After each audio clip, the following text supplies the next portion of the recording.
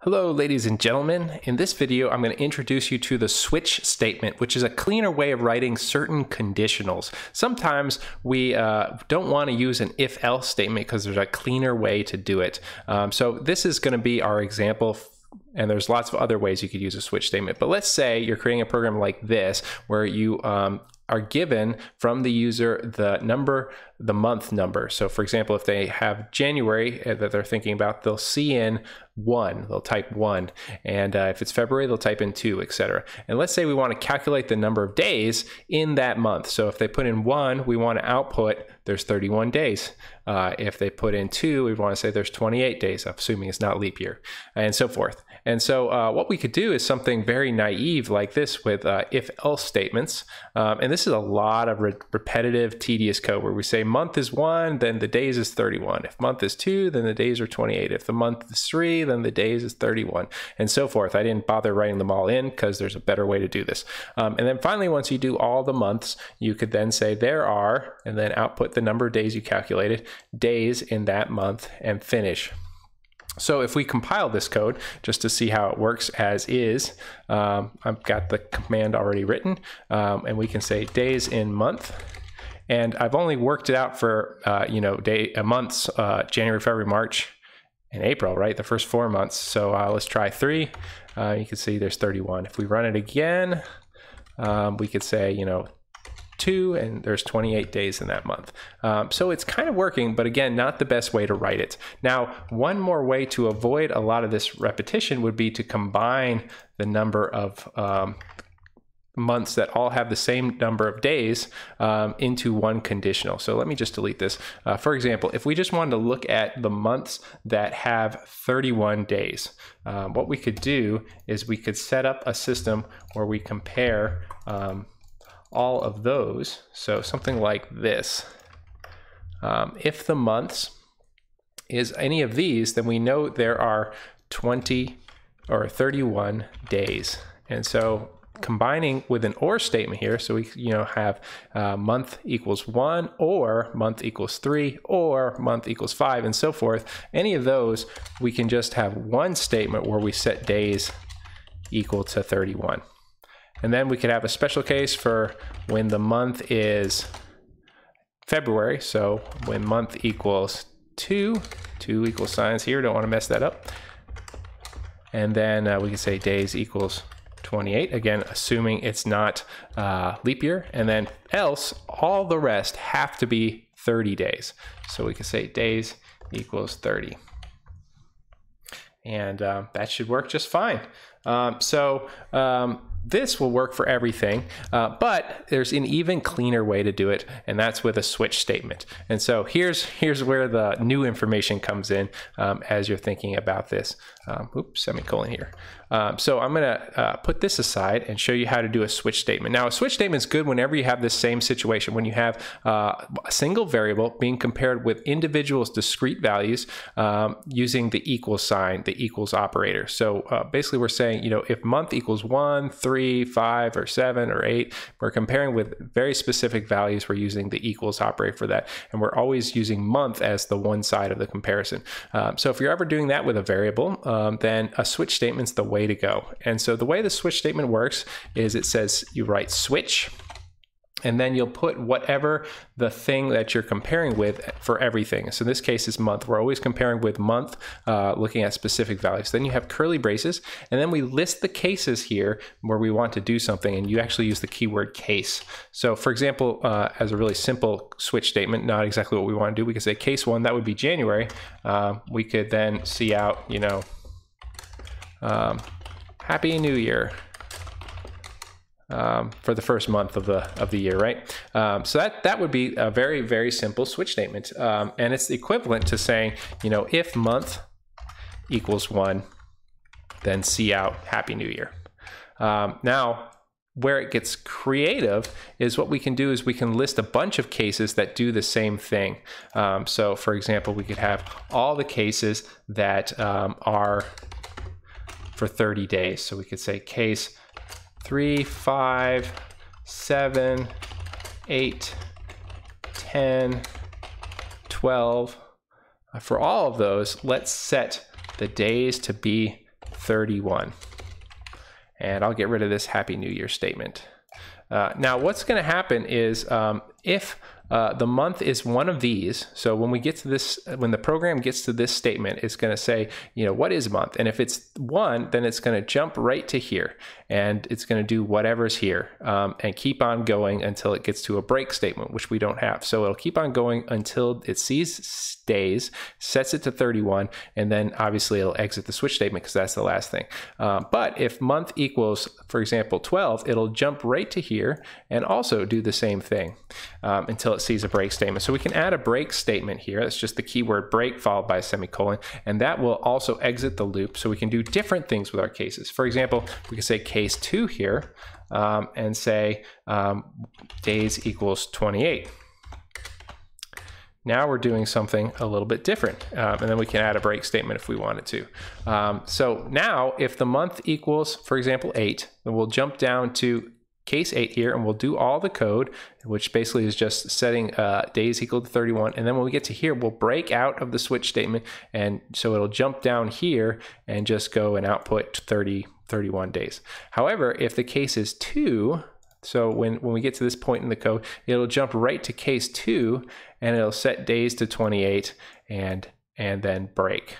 And so we'll finish and output 28 days. So again, it's like an if-else statement, but a little cleaner written. And the other thing you can do just to have an else without even any cases is you can have a default case. Defaults are optional, but it might be good in this case because now we can say days equals 30 for any other month, right, in the year.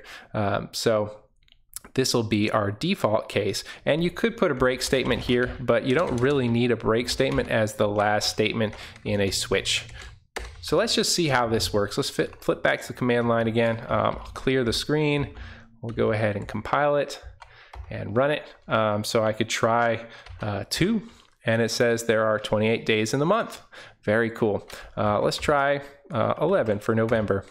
There are 30 days in the month. So you can see how it's working there. Now, one thing that's important with switch statements is not to forget the break statement. If I forget this break statement here, for example, then when we get to month, and let's say the month is 12, so we'll jump down to case 12, and it'll set it to 31 correctly, but since there's no break, it doesn't break out of the switch statement, it actually will continue on to case 2 here and actually change the days from 31 to 28. So let's see how that works. It's a bug, it's subtle. And look, the compiler's even giving us a warning. So if you see this warning, this statement may fall through and pointing to days 31. What it means is you don't have a break statement. You're missing a break statement, and so it's actually going to do whatever's in case 2, even if you're January or whatever. So let's go ahead and run it. That's just a warning, so it's still going to compile and run. I mean, it's still compiled, so we can still run it with a new version, but we really do need to fix that warning. So okay, let's try January, which should have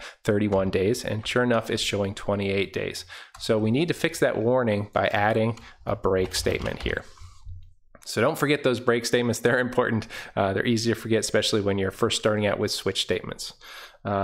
So we could, for example, we could take advantage of that. We could say here case or see out Happy New Year again.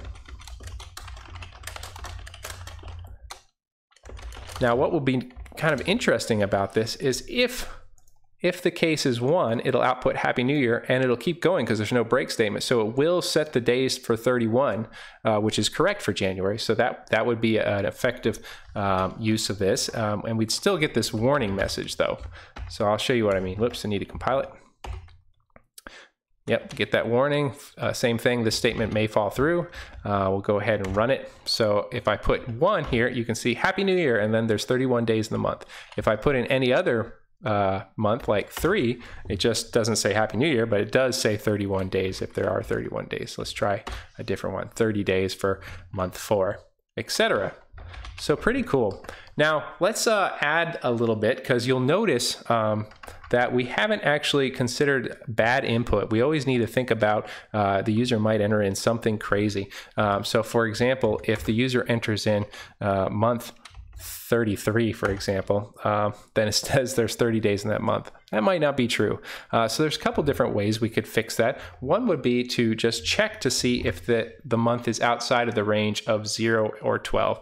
So before the switch statement here, I might, let's check for invalid months.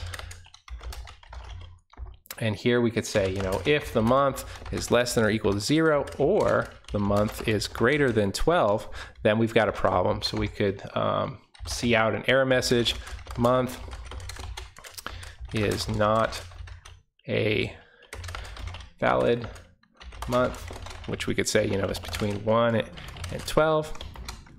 And maybe just, that'll be our error message, and L. And then what we could do is we could return 0, exit the program early, or we could put the switch statement inside an else statement to continue and just not have it done. So that will be a good check. Let's see that it still compiles.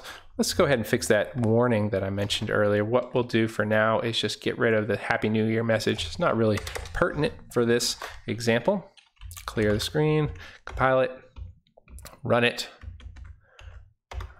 So now what I could do is enter in something like 33 again. It says not valid. But if I enter in 12, then we do get the correct results. So that's one way to do this, is to have this check here.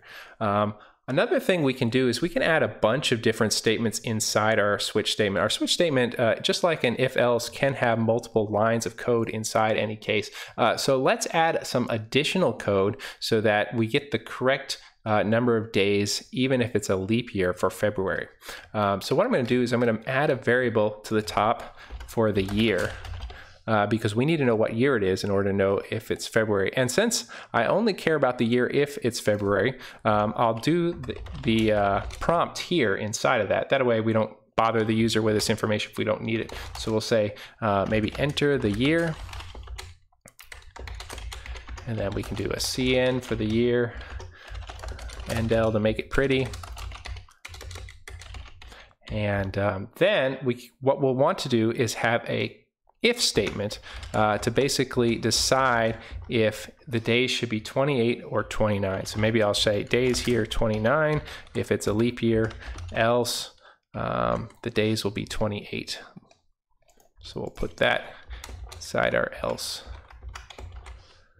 All right, so what do we need to do here? Well, we know that leap year is every 4 years, but there's actually a little bit more complicated formula because it's not quite every 4 years. So here's a comment that would be helpful. Leap year actually occurs in February every 4 years, except for years that are divisible by 100, so every century, and then also, but not if it's divisible by 400. So we can start out with the basic example here and say year mod 4. So if that equals 0, that means that the year is divisible by 4. Remember, this is the modulus is the remainder operator. So it's basically saying if we divide by 4, how much do we have left over? And so if that's 0, then it's divisible by 4. But we need to make sure that if this is the case, that it's also not divisible by 100, because that's a century, then it's not a leap year. So, and year mod 100 does not equal 0. So that does the first two parts. Basically, this would only be true if it's divisible by 4, but not divisible by 100. But if it is divisible by 400, we still want it. So I'll add or year mod 400 equals 0. So we could add extra parentheses here due to the order of operation, but they're unnecessary because the order of operation says that we'll do the ands before the ors. But it doesn't really matter in this case.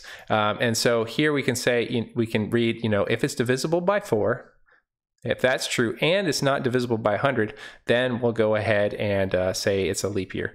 Otherwise, if this is false, we'll look at this part here and say, well, is it divisible by 400? If that's true, then no matter what, we'll set the days to 29. So this will work.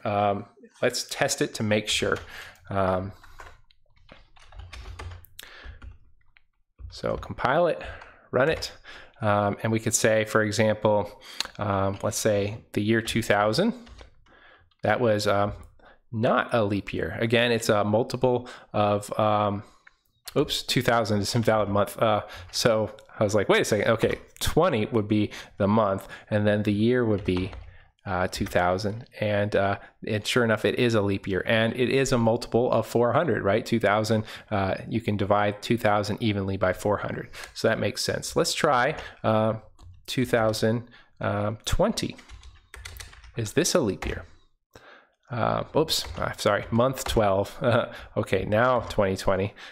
Yes, in fact, it is. So again, a leap year.